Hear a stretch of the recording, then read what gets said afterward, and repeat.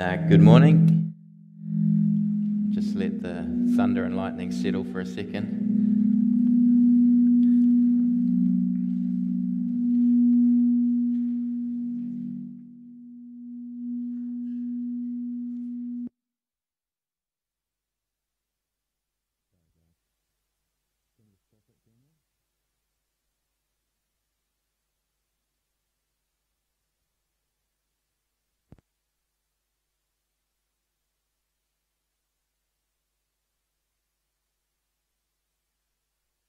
That one? Not quite.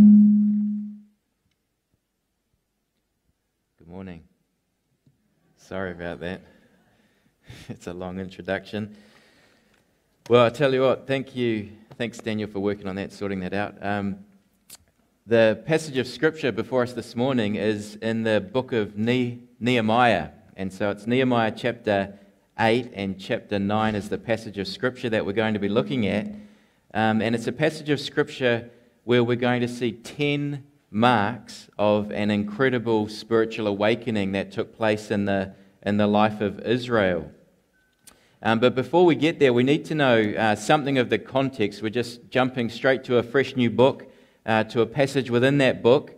But the events of these two chapters, in Nehemiah 8 and Nehemiah 9, they happen in approximately 445 BC. And so you'll remember that the Old Testament comes to a close at approximately 400 BC. And so we are right at the end of the story of all the events that take place in the Old Testament of the Bible.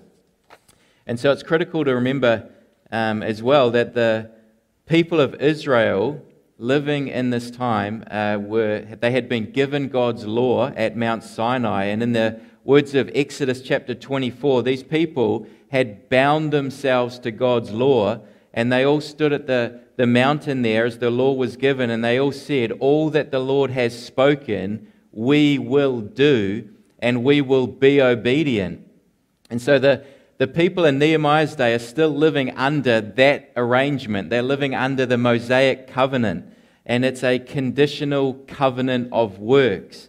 They've been promised, you'll remember in the book of Deuteronomy clearly sets it out, they've been promised blessings for their obedience and curses for their disobedience to God's law. And you'll also remember that throughout Israel's history, they were stiff-necked and disobedient.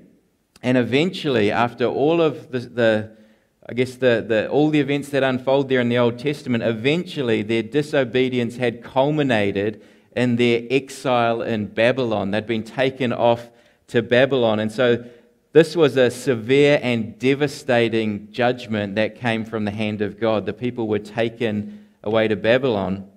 But here in our passage, in their exile, they were brought really low for their sin. The southern kingdom had fallen, the temple had been destroyed, and the people had been dragged off as captives, and they're slaves in a foreign land. And so that brings us chronologically to the events described in the books of Ezra and Nehemiah. And in our English Bibles,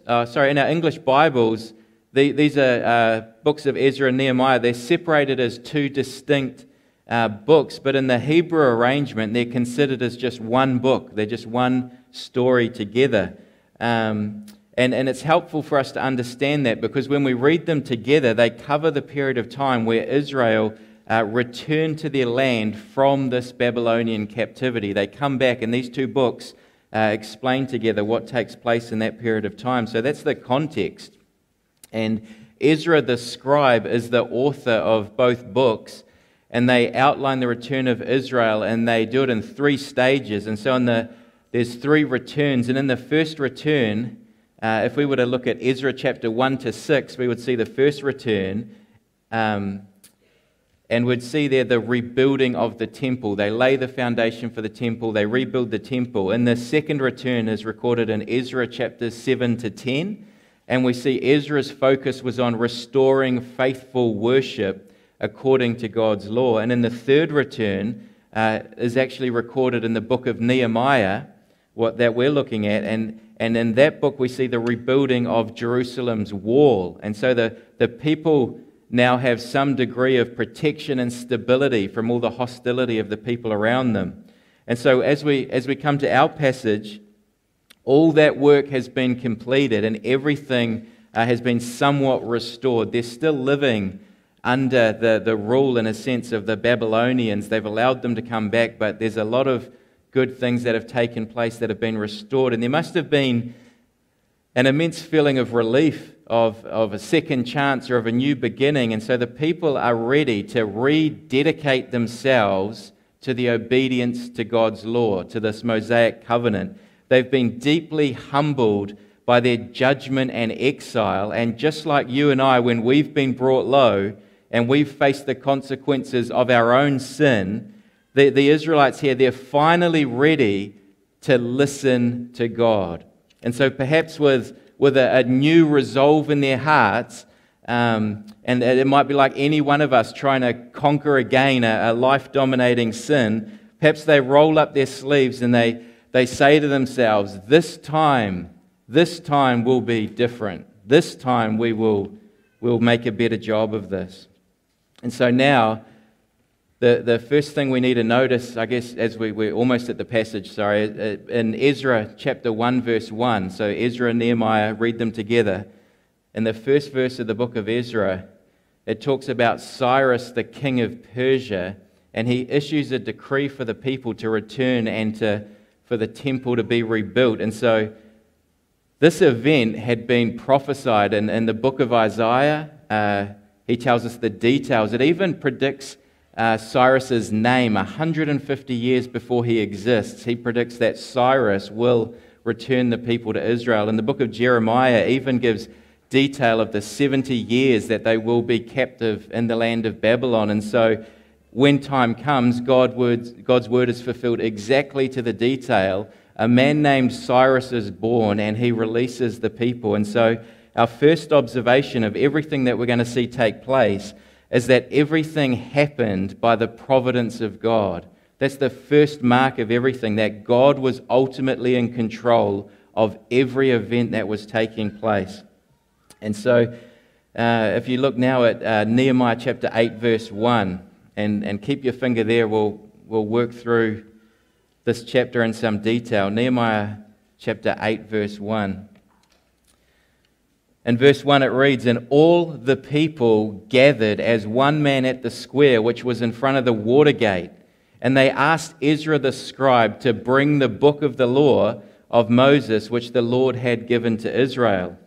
And so not just some of the people, all of the people, it says, are flocking to Jerusalem. So we could think of this as this: we have really high church attendance. Everyone is coming. All the people are gathering. And if we read the previous chapter, I think it's in chapter 8, there's approximately 40,000 people that would have gathered, and they would have been buzzing with anticipation. They're all gathered at the square. And so this was a large public space, somewhere that could accommodate everybody. And rather than the preacher trying to get the people's attention and trying to get you to listen to me, in this situation, the people here, this was an incredible time, and the people here are calling for the preacher. They're calling for the word of God. And they call for Ezra the scribe, and they use these famous words. They say, "Bring the book." And so to give you some idea of who Ezra is, in Ezra chapter 7, verse 11, don't look for it, I'll just read it out. In Ezra 7:11, he's described as Ezra the priest, the scribe. And it says, "A man learned in matters of the commandments of the Lord and his statutes for Israel." And ultimately, Ezra's influence and blessing will be credited to the fact that in Ezra 7 verse 9 it says this: "The good hand of God was upon him." But in Ezra 7 verse 10, the following verse, and thinking from the standpoint of human responsibility, we see the secret to his ministry and the effectiveness of this man's ministry. And it says this: "For Ezra had set his heart," he had set his heart to study the law of the Lord and to do it and to teach his statutes and rules in Israel. And so to set his heart means he set it firmly. He was inwardly driven and he was motivated to do this. He wasn't flippantly thinking he might do this. He was fixed in his determination to do these three things. And so he had fixed as a priority of his life, the first thing was the diligent and careful and intensive study of God's law. So he had an insatiable hunger to understand the meaning of God's word. And he persisted in this with an undiminished zeal. And he did this for 14 years. So he didn't just do this for a couple of weeks and think he'd be ready to go. He set his heart for a long period of time before he was called to teach at this great occasion. The second thing in this verse, it says, he knew that this knowledge alone, knowing God's word, was not enough. He also set his heart to be obedient to God's law. And so he wanted to put his theology into practice. And the third thing he did was he desired to teach this to God's people. And so we might say he was a churchman. He wanted to serve others and be a blessing to God's people. And so he wasn't motivated by doing any of this for himself. And so that's a brief biography of the man that the Israelites here call upon. They want that man to come and read God's law. And those are also marks of any man that God would, I'm sure, call to teach his word. And so they called Ezra to bring the book because he was the most qualified man in the country. He was the best person they could call upon to explain God's word to them. And so one commentator says, Ezra now emerges from obscurity, and it is typical of him that he has quietly waited to be asked for. And so I think we can see here our second mark of this spiritual awakening is that the preacher was prepared. But if you look at verse 2, it says there, then Ezra the priest brought the law before the assembly of men, women, and all who could listen with understanding. And so we see that this gathering, it included everyone, even children, at least those that were of an age that were able to understand. And so we see that God's word here is not just for the clergy or just to be held for the leaders. We see that it's to be made known and it's to be made use of by all of God's people. God's word needs to be taught and understood by all of God's people. At the end of verse 2, it says, this happened on the first day of the seventh month. And this day, I was surprised to know that it became known as New Year's Day, or Rosh Hashanah, a day of new beginnings, which is really fitting because this was the dawning of a new day in the life of these people. If you look at verse 3 now, it says, he read from it before the square, which was in front of the water gate, from early morning until midday. And so not from 9:30, but from about 6 a.m. until midday, in the presence of men and women, those who could understand. And when it says he read from it, he's reading from God's word. He's giving an exposition of God's word, and he's either teaching the whole book of Deuteronomy, I believe, or he's taking selected parts from the whole Pentateuch, the first 5 books, or the Torah, the law of God. And so we can see here that this time of awakening, it was anchored in Scripture. So that's our next mark of what's going on. It was anchored in Scripture. And what I found fascinating was this word read. It says he read it to the people.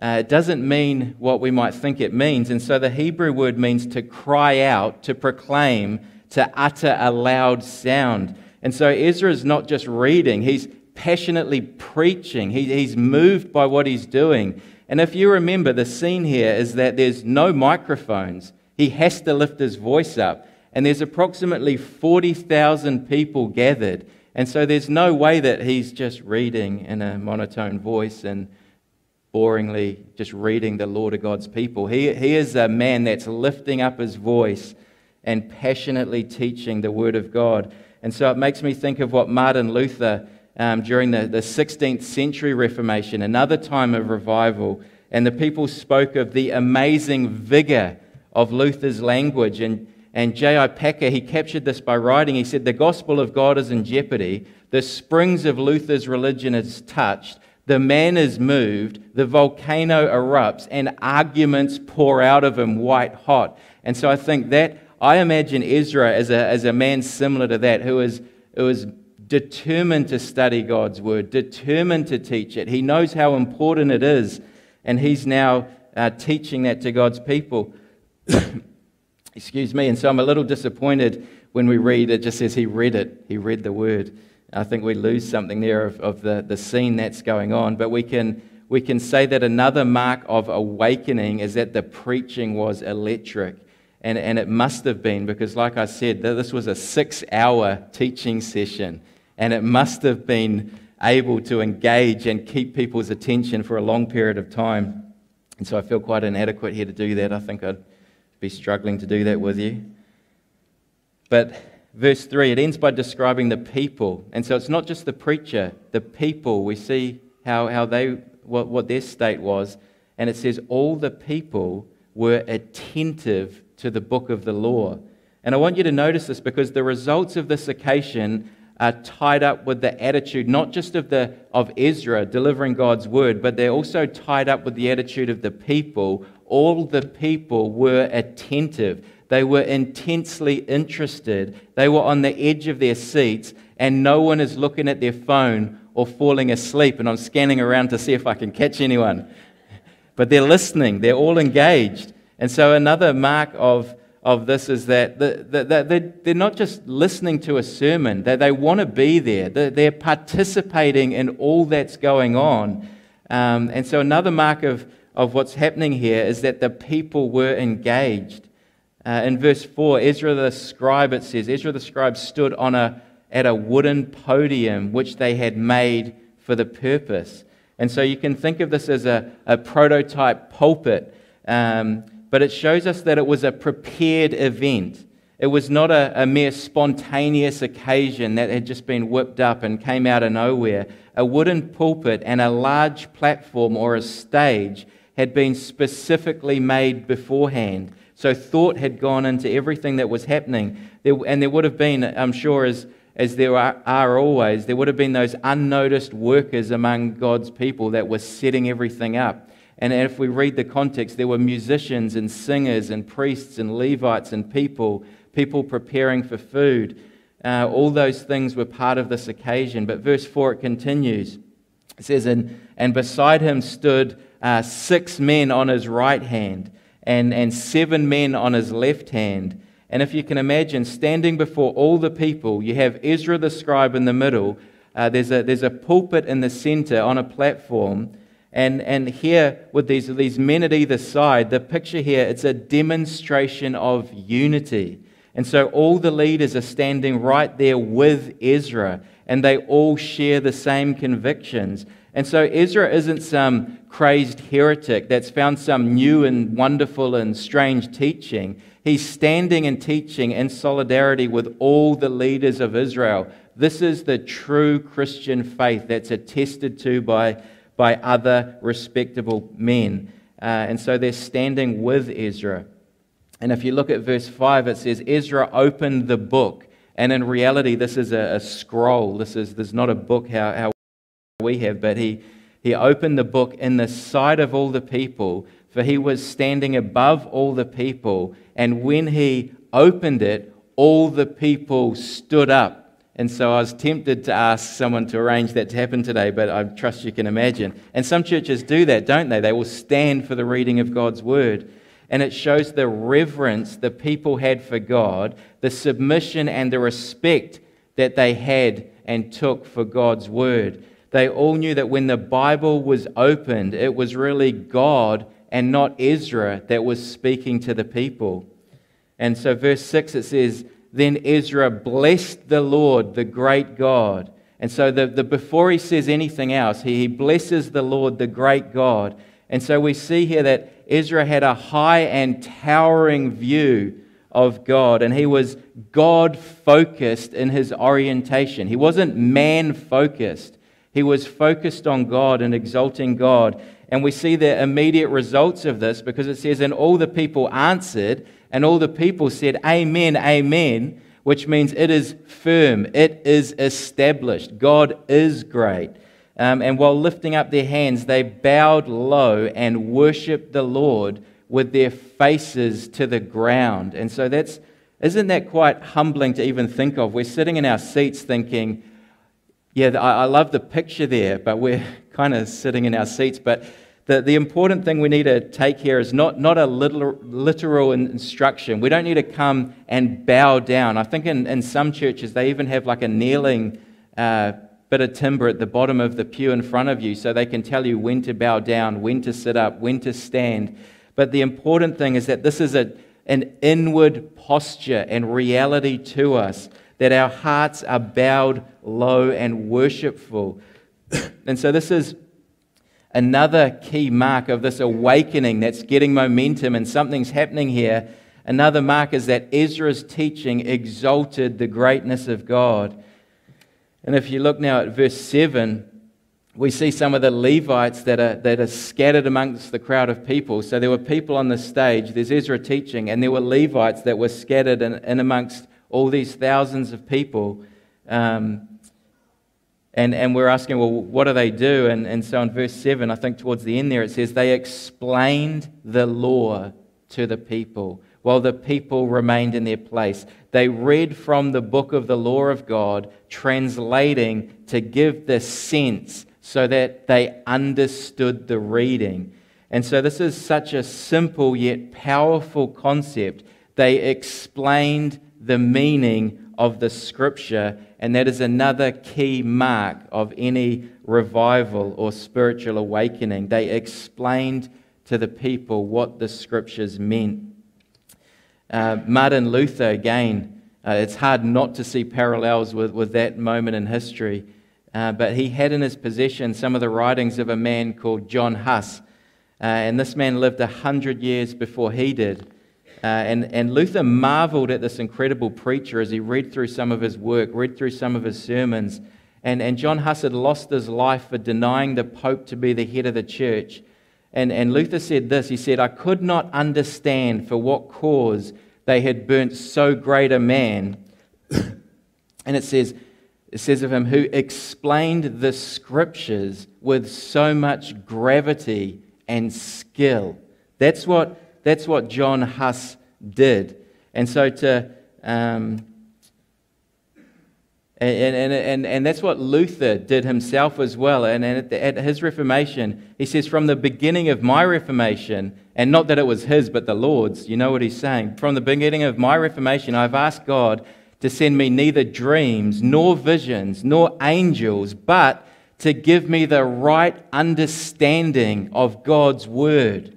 That's what happened when the Word of God is explained. And so to put the nail in the coffin, if I give you another third example, we see in Jesus' own ministry, in Luke 24:27, I'll just read this to you. When Jesus appeared, you remember the two men walking on the road to Emmaus, and Jesus appears next to them, and they don't recognize who they're talking to at first. And it says of Jesus, and beginning with Moses and all the prophets, he interpreted to them all the Scriptures and the things concerning himself. And so Jesus explained the Scriptures to them. And in verse 32 there, we see the results. These men say, when Jesus is left and their eyes are opened and they see who he was, they say, did not our hearts burn within us while he talked to us on the road and while he opened to us the Scriptures? And so this is the result of explaining God's Word to God's people. And I'm sure most of us can look back to a stage of our life where we perhaps discovered the simplicity of expository teaching and the effect it had on our lives. But in verse 9, this is the result we see. So in verse 9 it says, then Nehemiah, who was the governor, and Ezra the priest and scribe, and the Levites who taught the people, said to all the people, this day is holy to the Lord your God. Do not mourn or weep, for all the people were weeping when they heard the words of the law.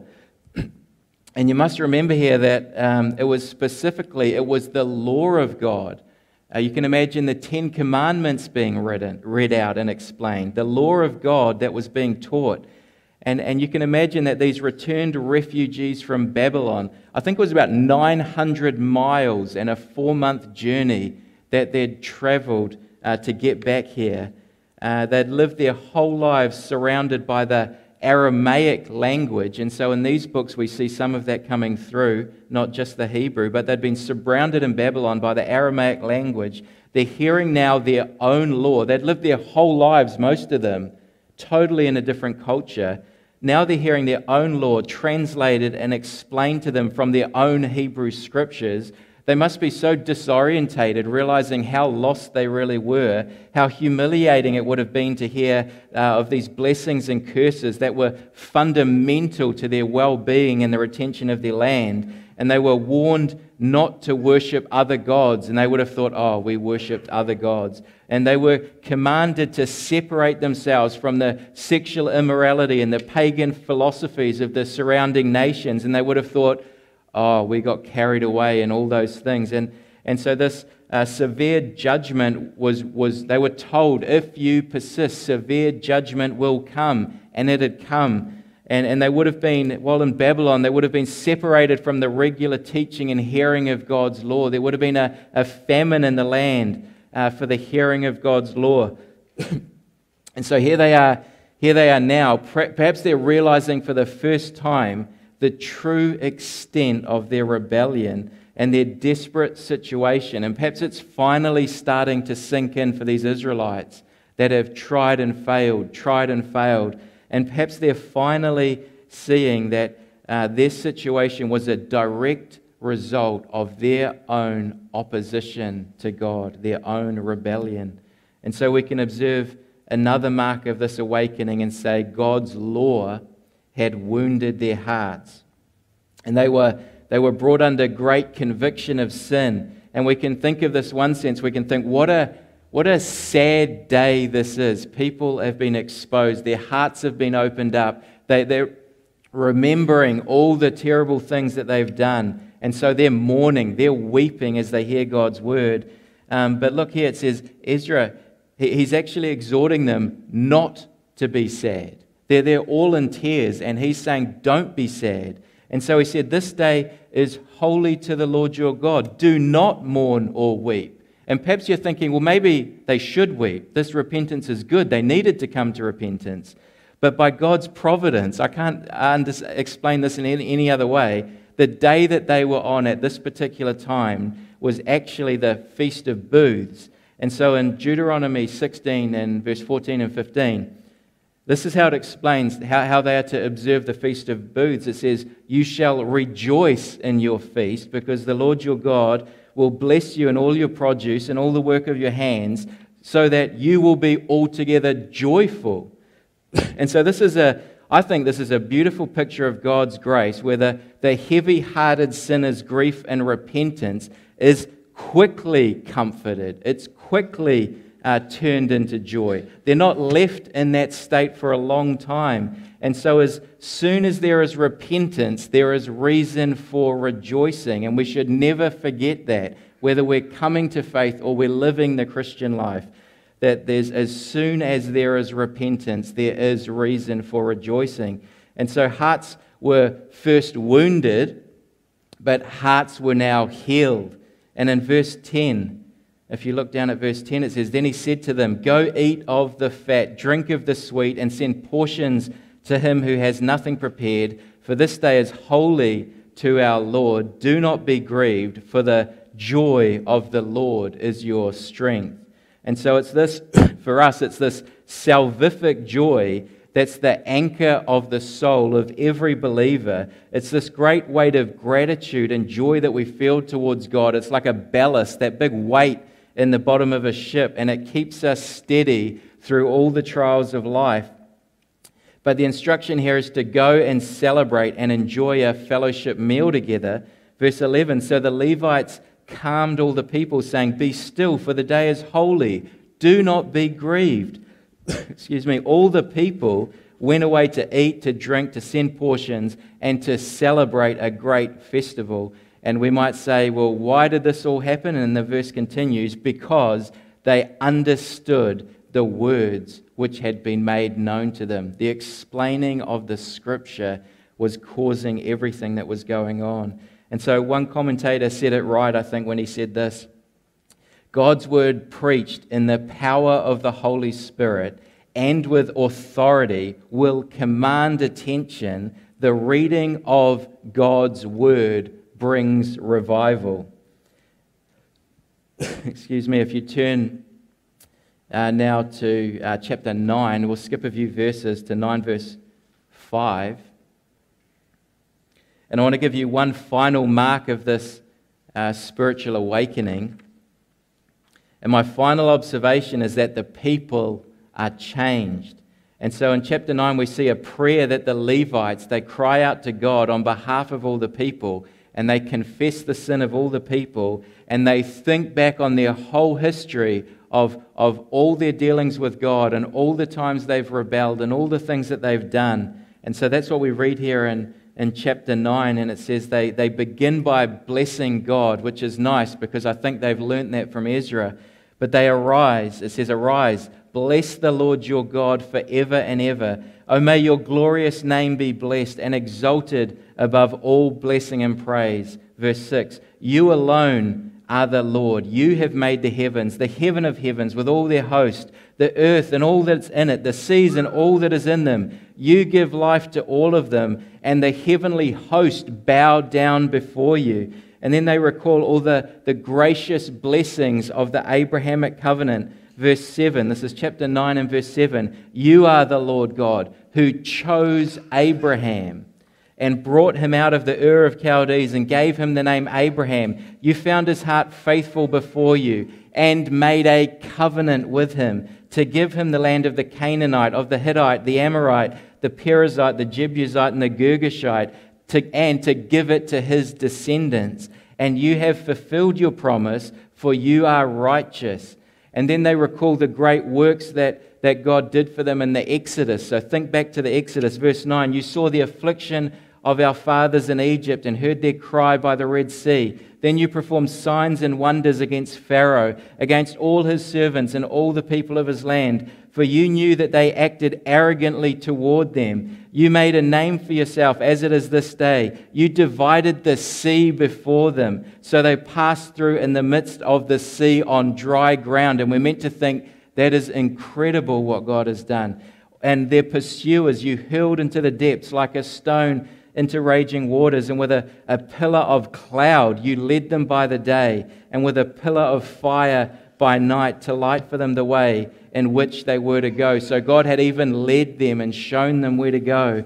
And then they recall the giving of the law as they came out from the Exodus, verse 13. Then you came down on Mount Sinai and spoke with them from heaven. You gave them just ordinances and true laws, good statutes and commandments. So you made known to them your holy Sabbath and laid down for them your commandments, statutes and law. Through your servant Moses, you provided bread from heaven for them in their hunger. Just miraculous provision of physical needs. You brought forth water from a rock for them in their thirst, and you told them to enter in order to possess the land which you swore to give them. And they begin now to confess their sin in verse 16. But they, our fathers, acted arrogantly. And in spite of all that God had done, they acted arrogantly. They became stubborn and would not listen to your commandments. They refused to listen and did not remember your wondrous deeds which you had performed among them. So they became stubborn and appointed a leader to return to their slavery in Egypt. But you are a God of forgiveness, gracious and compassionate, slow to anger and abounding in loving kindness, and you did not forsake them. And so now they recall perhaps one of their worst sins, one of their worst blasphemies that they had committed against God. Verse 18, even when they made for themselves a calf of molten metal and said, this is your God who brought you up from Egypt, and committed great blasphemies.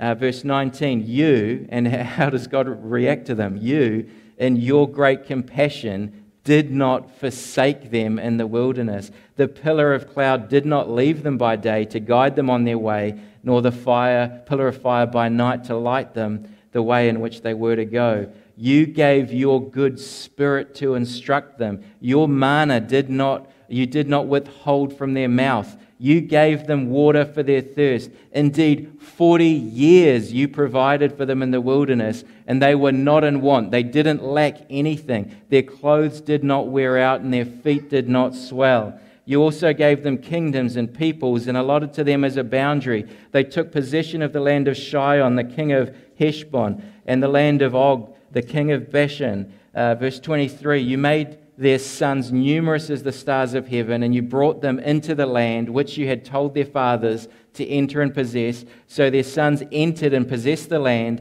and you subdued before them the inhabitants of the land of the Canaanites. Yeah, and just think of these incredible battles and victories and the ways that they were winning them. You gave them into their hand with their kings and the peoples of the land. Remember the walls of Jericho just falling down when they marched around it. With their kings and the peoples of the land to do with them as they desired. They captured fortified cities and fertile land. They took possession of houses full of every good thing, hewn cisterns, vineyards, olive groves, fruit trees in abundance. So they ate and were filled and grew fat and reveled in your great goodness. And so this is just incredible how they've acted and how God's treated them. And they have recalled how good God had been to them. And verse 26 says, but they, after all of that, but they became disobedient and rebelled against you and cast your law behind their backs and killed your prophets, and killed your prophets who you had admonished them so that they might return to you. And they committed great blasphemies. Therefore, you delivered them into the hand of their oppressors who oppressed them.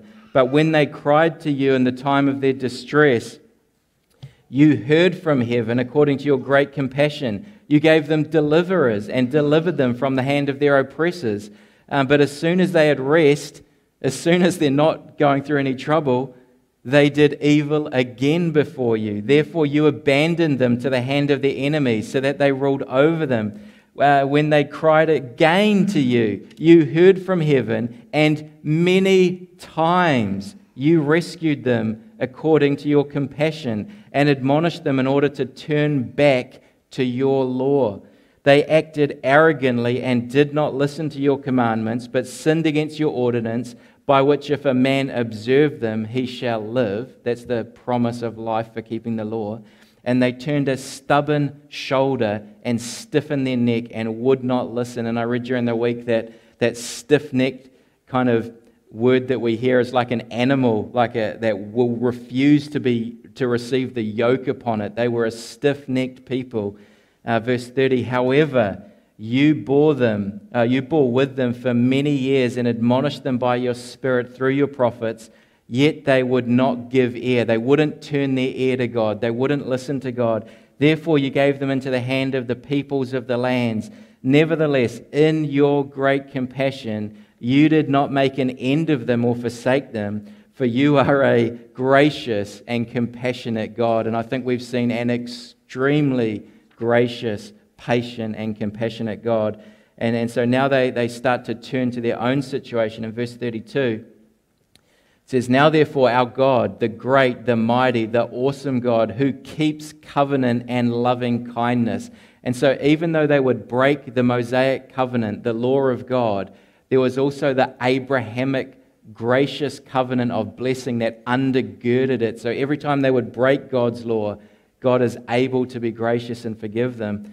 But verse 32, now therefore our God, the great, the mighty, the awesome God, who keeps covenant and loving kindness, do not let all the hardship seem insignificant to you, which has come upon us, our kings, our princes, our priests, our prophets, our fathers, and on all your people from the days of the kings of Assyria to this day. So that's the recent sins that they've all committed.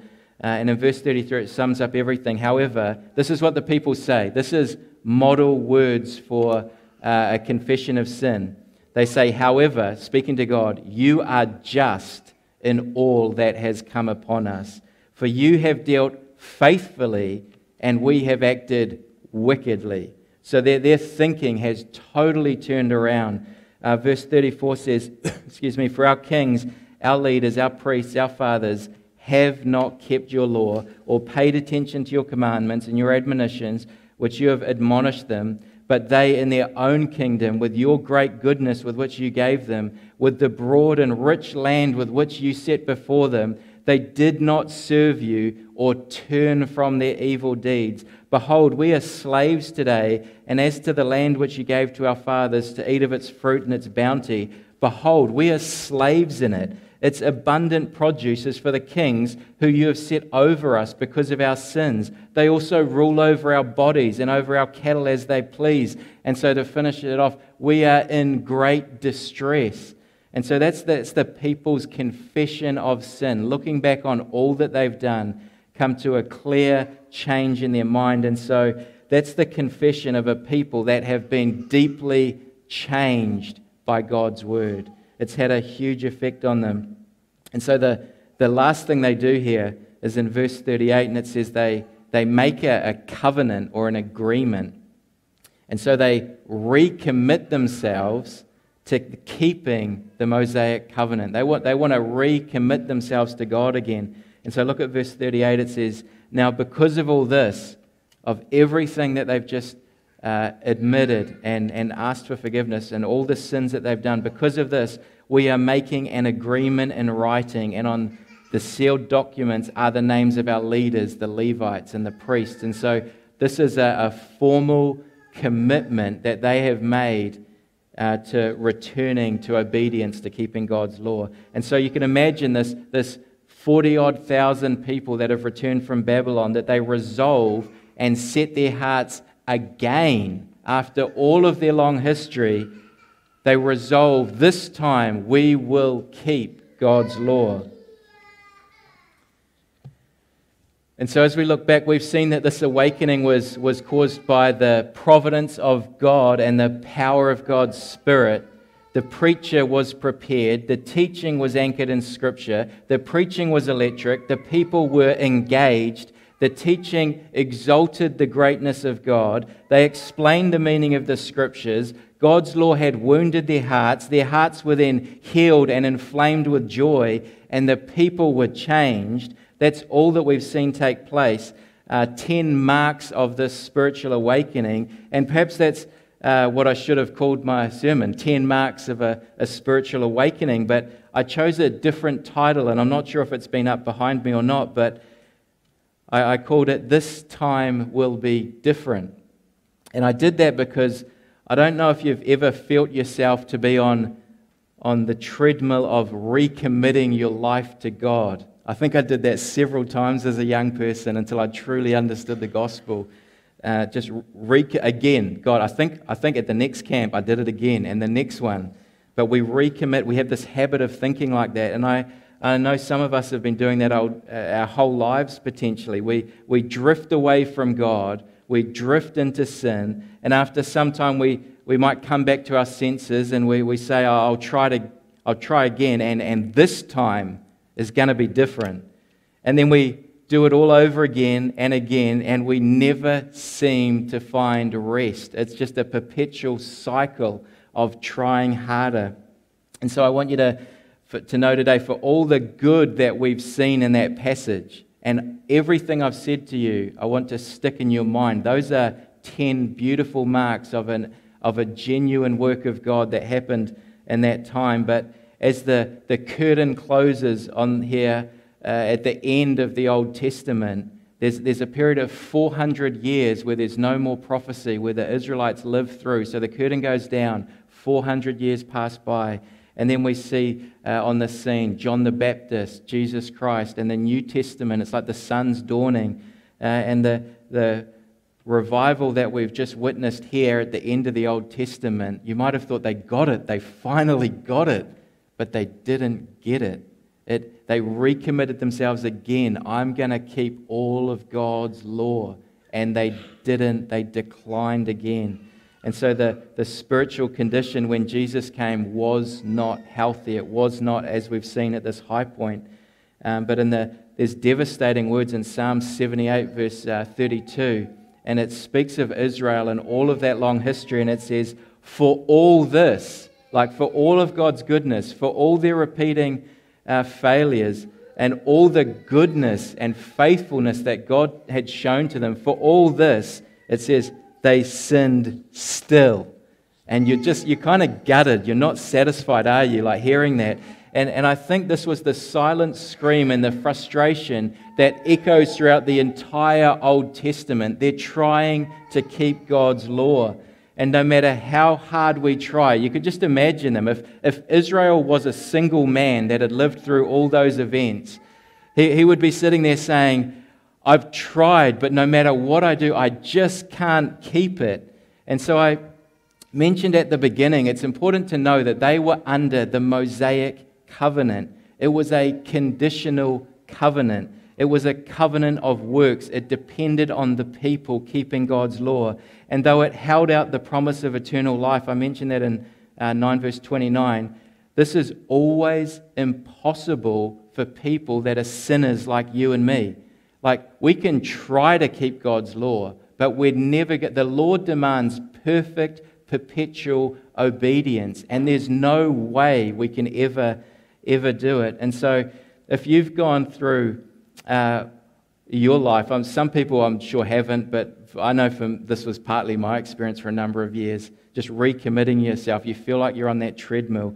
The chances are that you may be viewing your relationship with God through the lens of a covenant of works, because in the New Testament we are under a covenant of grace. Galatians 3:24, it says the law is described as a tutor. It wasn't the end. It pointed towards something, and it said the law was a tutor to lead us to Christ. And in Hebrews 8:13, it describes the old covenant, which is particularly the Mosaic covenant, and it says that it has become obsolete, it's growing old, it's vanishing away. And so instead of trying to recommit ourselves to keeping God's law, we do want to try to honor God with the way we live, but our relationship to God isn't based on our keeping of God's law. We need to recommit ourselves to resting in the finished work of Jesus Christ, because in the new covenant, Jesus has kept God's law. He actually did it. All of Israel tried and failed. Adam in the Garden of Eden, he tried and he failed. And if we were to try and have the mindset of keeping God's law as the basis or the grounds for our acceptance with God, we would try and we would fail. And so we tweak a little thing in our minds that we rest in the finished work of Jesus Christ. And so that, I hope, helps us get off that endless cycle of recommitting to trying harder and doing better, because the work has been done. And so when we trust in Christ by faith, He treats us, He imputes to us the righteousness of Jesus Christ. He was the only one that kept God's law. And so when we trust in Him, His perfect life, as I said, it counts for us. And I love that verse, the joy of the Lord, that becomes our strength. That becomes the base by which we live out of and live a life obedient to God. And the beautiful thing about the new covenant is we don't have a pillar of cloud or fire that we're following through the city of Hastings. We have the Spirit of God put in us internally, and He takes out our old heart, which is a heart of stone, and it's like we've been trying to whip that stone all day long, trying to motivate it, and it's a stone. And God takes out our heart of stone. He puts in us a heart of flesh that's sensitive and able and willing and motivated to keep God's law. He changes us, puts His Spirit in us, and He causes us to walk in His ways. That's the new covenant. And so let's bow our heads and pray. Almighty God, we thank You for this wonderful passage of Scripture. We see modeled so many incredible things, so many examples that we can learn from and model our ministry from. Lord, we see truths that mean so much to us as a church, and the things that we particularly hold dear and focus on. And Lord, we thank you that we see as well that this law points us to Christ, and it helps us to see our inability, and it helps us to see His ability.